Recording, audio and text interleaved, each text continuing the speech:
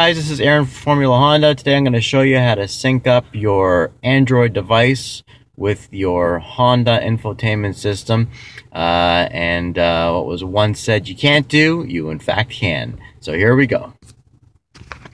Alright, so the first thing you want to do is to ensure that your vehicle has Link Connect. If your vehicle doesn't, probably should though, then of course you're not going to be able to sync up your phone. You have an older Honda, which doesn't have that capability. However, most vehicles from 2013, depending on the model and up, have this feature. And as long as your car has Link Connect, you're good to go. Next thing you want to do is ensure that your phone has MirrorLink. And MirrorLink is not an app that you can download. It's built into the phone. So if your phone doesn't have it, you won't be able to sync up with the vehicle via what I'm showing you. There are some other things out there, but MirrorLink is really what's been designed to work with this phone, with this car. Next thing is you want to download these apps. These are the apps that I've found are really good. Pretty much the only ones that you can get. So Rock Scout, which is a player that allows you to listen to Spotify and vanilla music, which are the next two. And then News on Board, which, doesn't let you do anything while you're driving, but allows you to see some news and things like that. And Civic Car Navigation, followed by My Roamer, which is, again, internet music. So I'll show you how all these work.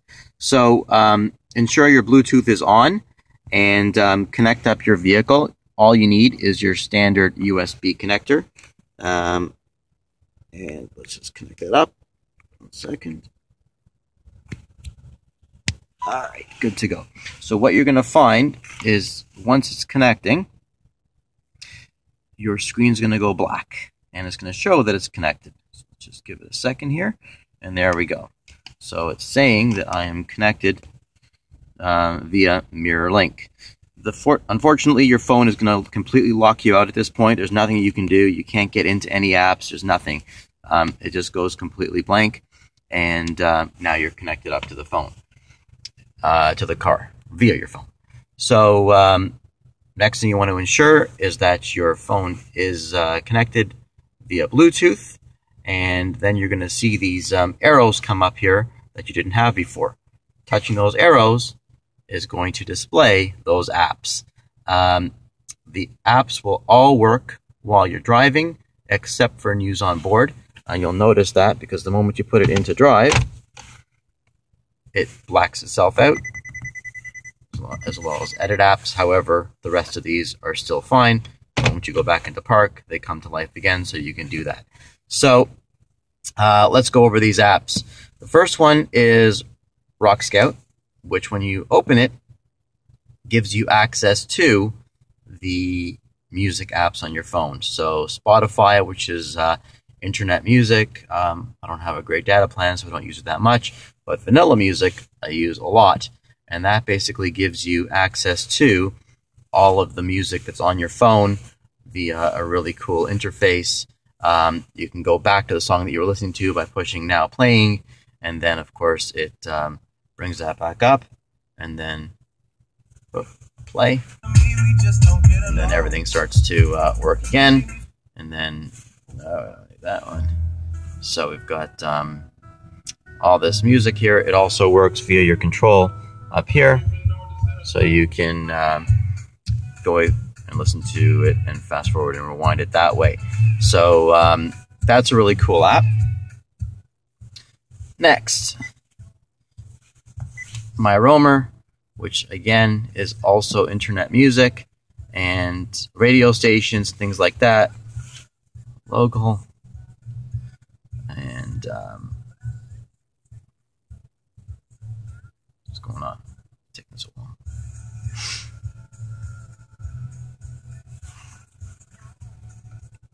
Weird. Favorites.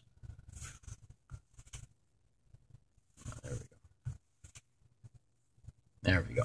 So up here you've got radio stations that you can listen to from all over the world. Again, it uses your data. and most people are going to be interested in Civic car navigation. All right. Pretty awesome app. Very expensive for the premium, but works really well. It will speak to you over your speakers of your vehicle, interrupt your music while you're listening to your radio or whatever it is.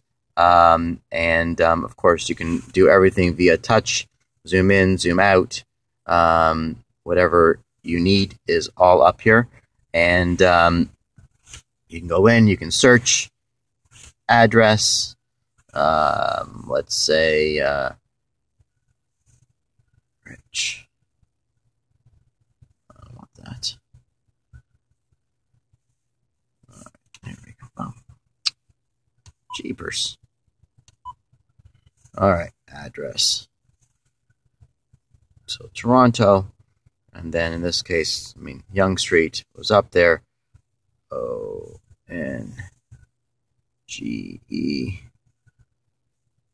space street, and then a number 1, 2, 3, 4. Done. And drive 2. There we go. In the beginning, this app had trouble speaking over the speakers. When I asked it, when we need to do directions, and I needed to download a new voice onto my phone, American English. Before it was like some British. So once I did that, everything worked. At times, the music would stop working and continually stop working. So I found just by pushing the source button, when that happened, the music came back up and running. That didn't happen a lot, but when it did, of course, you don't want to be driving without music for an extended amount of time. So that's what I did there. And otherwise, everything seems to be working great. I haven't had any issues with it, and that's pretty much it. So if you have any questions, you can always email me at aaron@formulahonda.com. And other than that, it's easy to use, and as long as you follow these instructions, you'll have a great time with it. All right, thanks for watching, and enjoy.